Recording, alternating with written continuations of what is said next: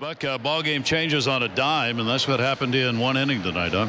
Yeah, self-inflicted. You know, Chris's glove broke on the ground ball, I believe, and then I think Bud assumed he was going to get to the bag, and I think probably hesitated. We got to continue to go over and not assume anything, then the bunt. So you know, I don't think you could, and that's probably Bud's best 5 innings in a row this year. You couldn't pitch much better than he did, and then it kind of fell apart for him. Did it get to him? I mean, is that one of those innings where the game got a little sped up even for him?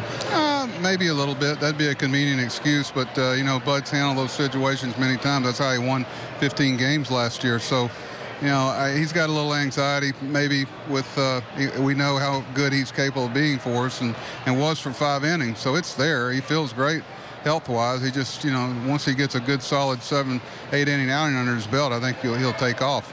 Any restrictions on Gonzalez pitching tomorrow? No, he's ready to go. He's fine. He's got everything under his belt he needs to, and looking forward to getting him back. You wanted to see Mychal Givens. You got an inning. Yeah, pretty good.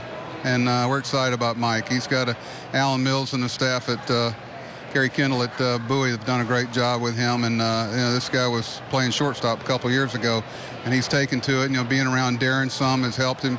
He'll have to make some adjustments, but he's got a little more arm there than he even showed tonight. He had 6 days off and probably had a little adrenaline going that sometimes slows the arm down, believe it or not. But I really wanted him to start the inning fresh and let him face Ortiz there to just for his development as he goes forward. He's got a chance to be a piece for us. Buck, thank you. Thank you.